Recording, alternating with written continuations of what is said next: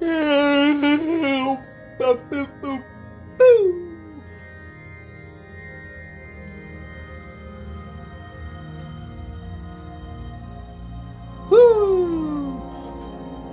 What's up?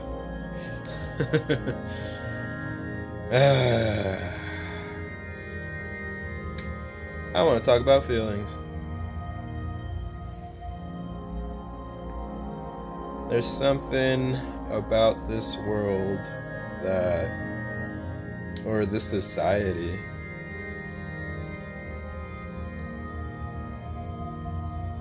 that drives people to ignore that they have such things, ignore that they have emotions, and put those things aside, swallow them, like do all the unhealthy things, right? All that shit just gets pent up.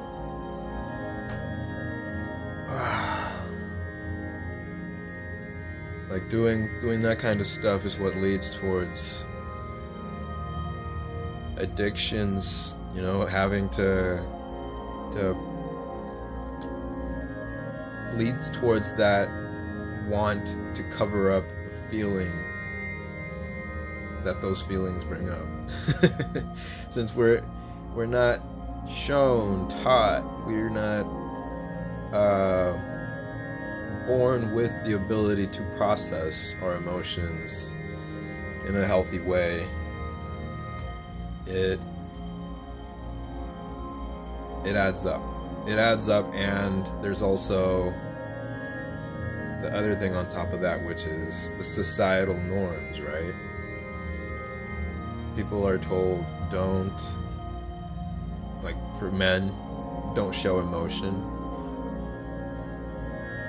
For women, it's be overly emotional. So it's the two extremes.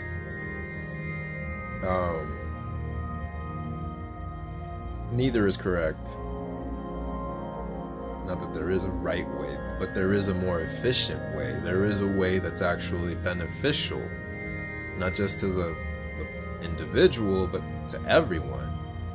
As if people were to work on things, work on their emotions, work on their emotions in that way, there would be so many things in this world that would be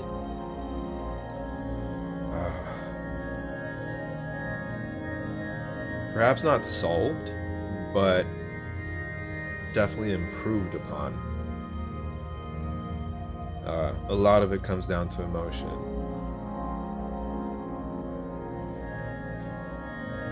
You know, consider this, like people that are, I was this a while back, and I still have my flare-ups, very rarely though, but people that are extremely angry, like just easy to anger, short-fused and all that.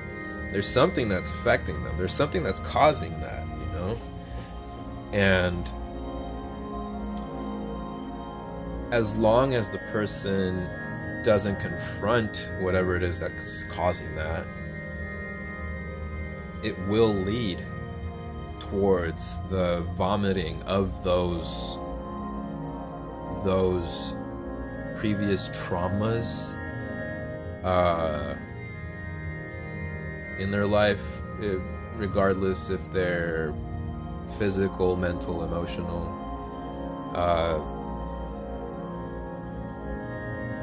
As long as it's not worked on, it's going to continue. It's going to affect people. It's going to affect that person's reality, and like directly and indirectly, it's going to go on into the rest of their surroundings and affect those around them.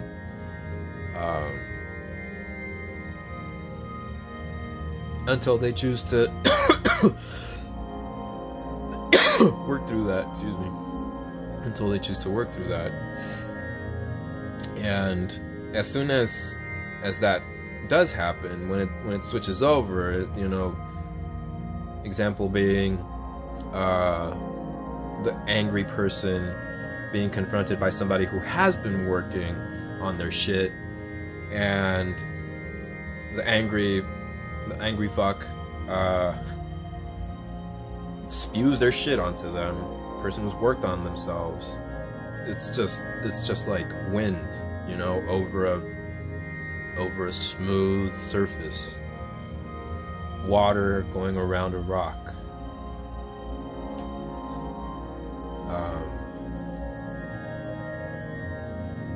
And then that type of moment goes on to affect others around them too,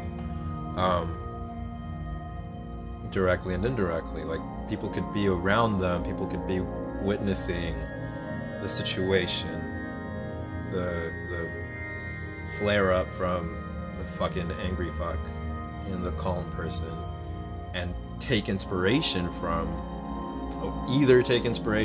the person who isn't responding how people would typically respond, or would respond from that space of not working on themselves, or they would look to that person, look to that situation and think, the fuck, they're weird, like, I'm with the angry guy, like, this blah blah blah, like, yeah, yo, rah, whatever, you know. And it's common for people to not work on that stuff, and to prefer, it's common for people to prefer having the flare-ups, having the anger, having the manic qualities and such, because instead of confronting how they're uncomfortable with facing those things and putting in all the heavy work into working on that stuff, and bringing down their ego a bit for a moment, relatively a moment,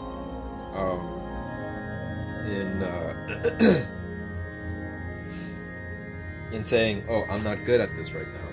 Like, it's not that facing my emotions is stupid, it's that I can't confront that because it is difficult and I don't want to go through that. And I think that's really common.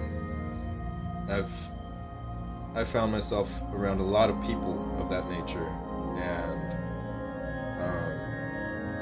oftentimes I would come off as very quiet or stern or something of that sort, but I was processing everything that I was picking up from them. Very perceptive, very receptive individual here. And, I can pick up on people's shit by looking at them through their eyes, looking at their eyes directly. And then, of course, picking up other smaller cues and stuff like that. And there's a whole bunch of stuff to that. But yeah, those people have a tendency of wanting to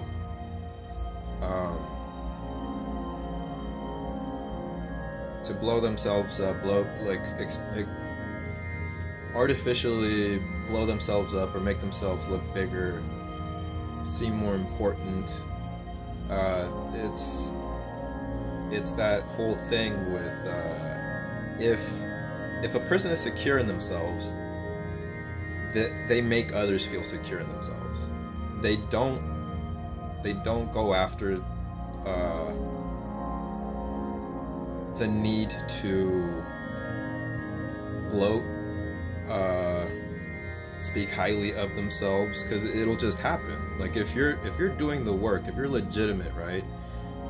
If you're real, you don't have to do anything other than continue doing what you do.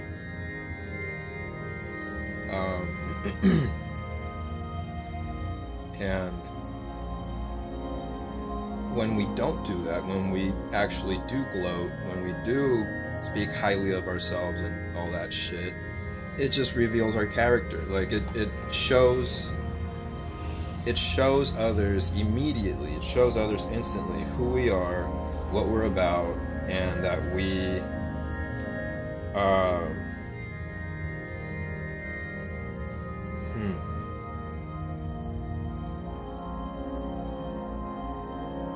we could be a danger in a way, because we're a danger to ourselves in those cases. Because when you're in that mindset of needing to prove something to others, and if it's intense enough, if that feeling is big enough, some people will do just about anything. So as soon as I pick up on that in people, I disconnect my energy. Like, so going back to the whole thing of being perceptive, like if I recognize that in people, I will like, to them, I think that what I come off as is either rude because I don't talk, or stupid because I'm not as mouthy as them, which is another example of the whole thing, right? If you're truly secure in yourself, you won't need to gloat. If you're intelligent, you're barely gonna fucking talk, you know? And it's fascinating to me to just be in this world, just be alive, experiencing all of this, experiencing people, and having this approach of like analyzing things and looking at stuff in this way, and through that process be like, what the fuck? Like, what's up with them? Like, what's going on? Like, devil got to them?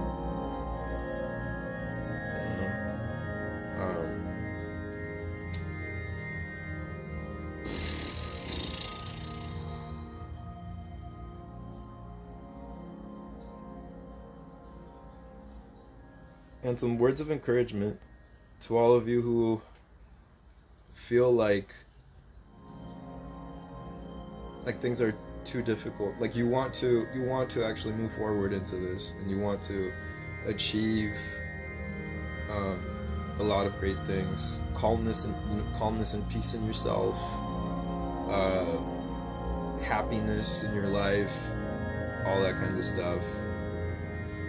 It's fucking doable. It's doable, and to some it might seem like you're in your own prison. It might seem like that. It might seem like you can't fucking get out. But just like with any prison, fucking pick away. Take a metaphorical toothpick or your nail, and just scratch away daily. Scratch away daily at the fucking wall.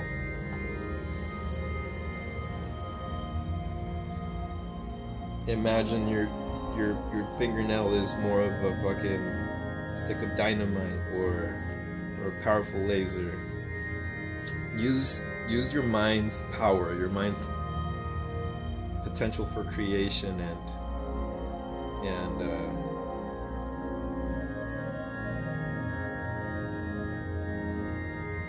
alchemy. You know, bring what's in your mind into reality through focus, because you can do it. We all have the ability, and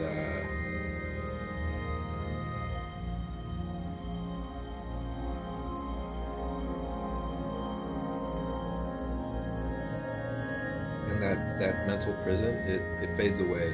Like eventually you step out and you almost won't even be able to remember what the feeling of being in there, that fucking torment of being within that mental swirling tornado, storm, tempest, that fades away. It does. And you will over time see the power that you have within you, and all you'll want to do is just continue to feed that, to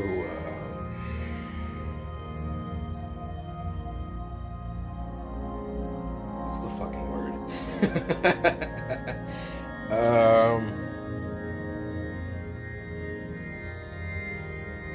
To cultivate it. That it's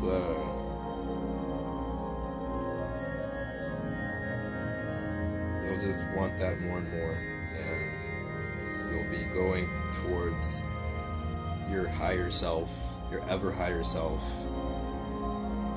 every day through that process. Because there's never perfection. There's no perfection, and perfection itself is like a stagnant thing. Once you reach perfection, that's it, right? So something that's helped me is reaching for a higher self, thinking about always being better than my former self, improving on my work, improving on myself.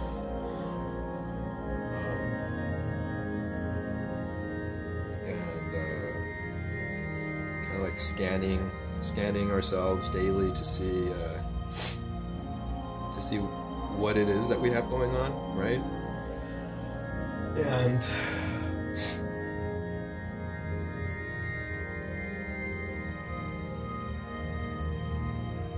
not ignoring those things when we find them, because they can be jarring. We can find things in ourselves that we're like, what the fuck? I'm like this? I do this type of shit? Wait, this... If I were to do this stuff to others, I would not be feeling all that good. Like, you know? Like, there's a lot of people that... I mean, psychopaths, right? Narcissists. Psychopaths not being able to have empathy and having to fucking fake emotions, fake empathy, and only have connect. That's gonna turn into a rant. Who's that?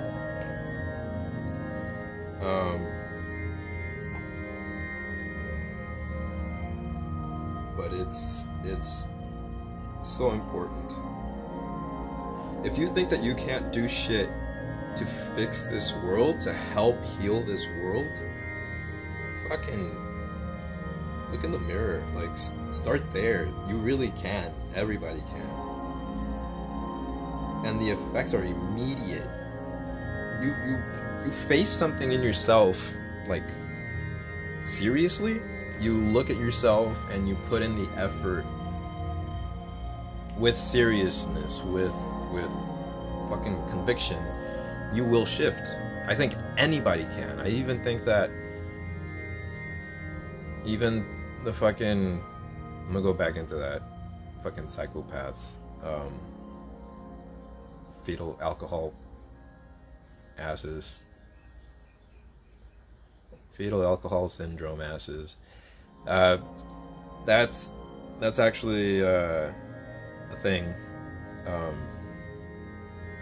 Psychopaths can be born, or often do come from mothers who drank in utero. So while baby was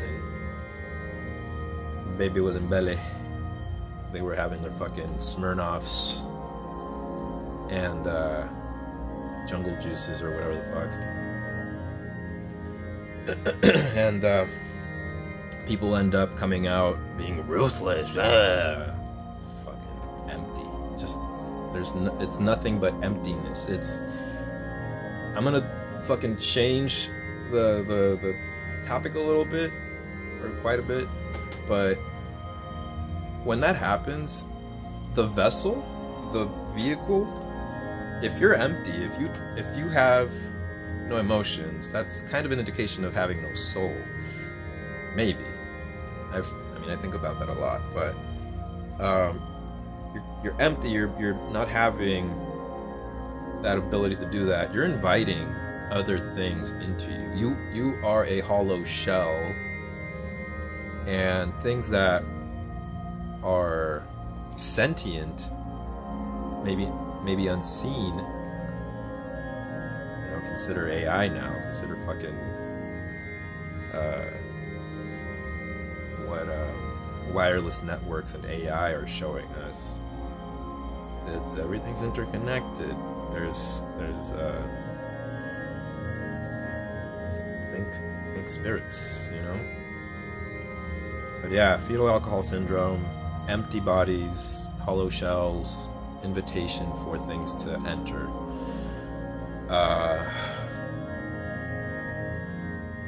Kind of lost my train of thought. That's something that I'm working on right there. I get passionate about that stuff, and that's another point to make too. The things that we focus so strongly about, that we get mad about, can be good to like inspire us to do better, right? But it's also giving those things energy, so you gotta strike that balance, and that is what's part of the toughness of the process. You can't just say, oh, I recognized it, done. No. No. There's a constant, it's a daily fucking practice. You're building a habit, you're building habits, ingraining them into your being, you're storing them into your DNA. It's becoming you. That's the goal. The goal is for all of this to become you, and then you become an antenna that receives and transmits that signal, and it shifts everything around you. It changes everything around you.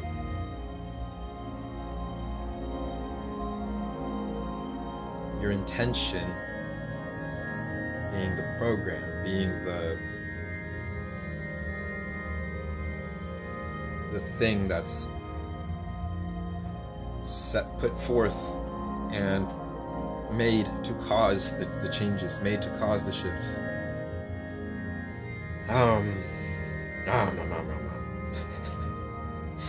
Yeah,